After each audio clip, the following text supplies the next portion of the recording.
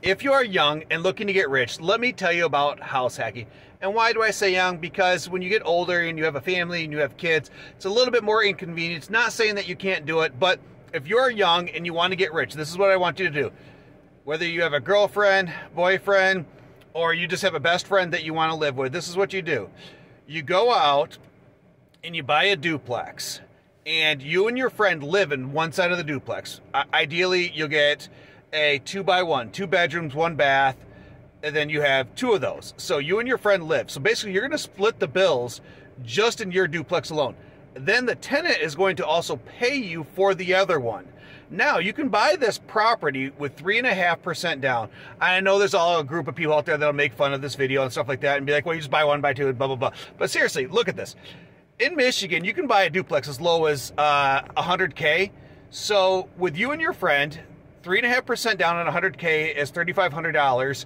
And then you have some closing costs. So out the door, you're probably right around $7,000 that you can buy this duplex with an FHA loan, 3.5% down, 30 years, fixed rate mortgage.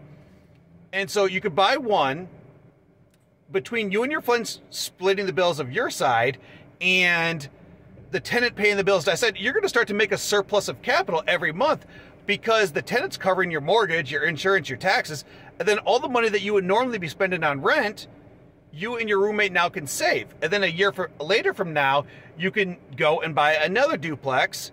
You write your bank, you either move 25 miles away, you write your bank, hey, I gotta move, or whatever the excuse is, you write your bank, and then you become eligible for another FHA loan. And you essentially could do this every year for 10 years until you get to 10 conventional loans.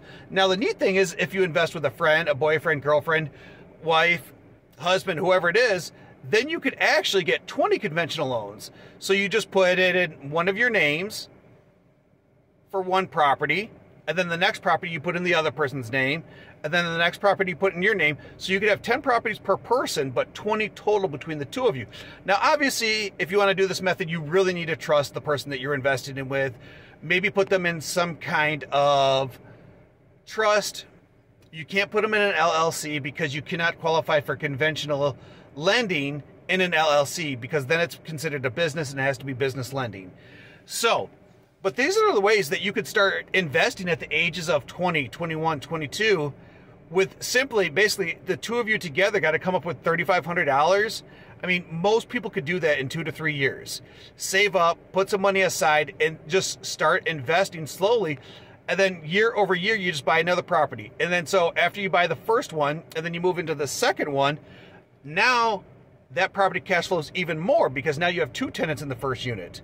And then you buy that second one. And so you just build up that surplus of capital. And something I like to do when I buy my properties is all my money from my rental properties goes to one bank and I don't even see that money. It lives out in oblivion. And then that money is strictly used for reinvesting. And then you take the money from your W-2 job and you try to pay most of your bills out of that. And so you just separate it. So for more tips and encouragement like this, I'm telling you, house hacking can make you rich as long as you're willing to sacrifice some comforts for a short period of time.